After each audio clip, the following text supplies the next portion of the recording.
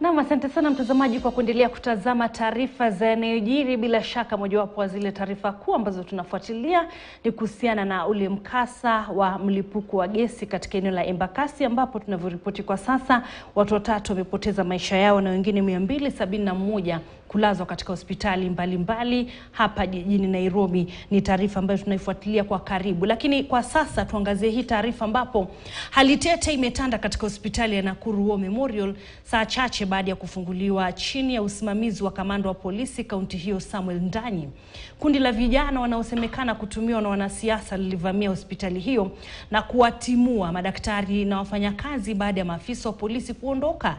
Awali kamanda Samuel Ndanyi alifika mahakamani ambapo alielekezwa kusimamia shughuli hiyo, la sivyo atumikie kifungo. Ken Gashohi na taarifa zaidi. Kamanda wa polisi na maafisa wake waliondoka hospitalini humo, hii ikitoa nafasi kwa kundi la vijana wanaosemekana kutumwa na wanasiasa fulani kuhujumu juhudi za kufungua upya hospitali hiyo. Vijana hao waliivamia hospitali hiyo na kuwafurusha wafanyikazi wote. Vile tuliingia kwa hospitali, hatukumaliza even 10 minutes tukakuja tukafurushwa na guns. After kufurushwa na guns, the guns took over the hospital. Msimamizi wa hospitali hii Patricia Musale akielezea masaibu yaliyompata katika juhudi za kutafuta ulinzi wa maafisa wa polisi. Kufika Kaptembwa Police Station, I was told to take an OB. When I was taking an OB, I was able to see the OCPD. Akaniambia nishukue OB ndio atusaidie. So nikiwa hapo ndio nikaambiwa hii kesi yetu ni ya Central. I've come to Central.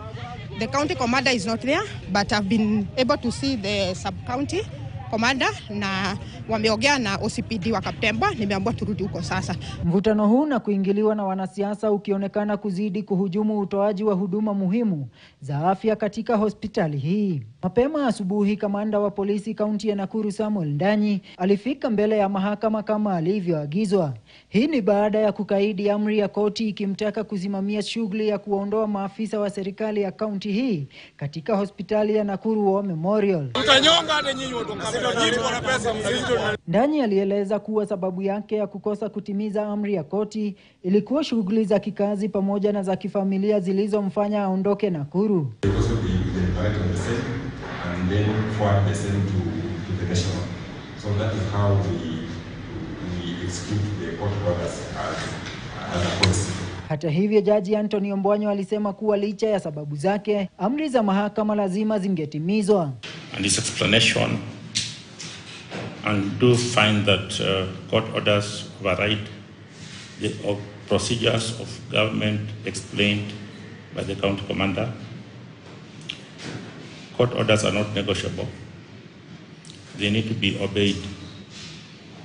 Disobedience of court orders through government procedures signals a trend that puts the rule of law and the dignity of the courts under threat. Ndanyi aliwasili katika hospitali hiyo na kutimiza kama alivyoagizwa.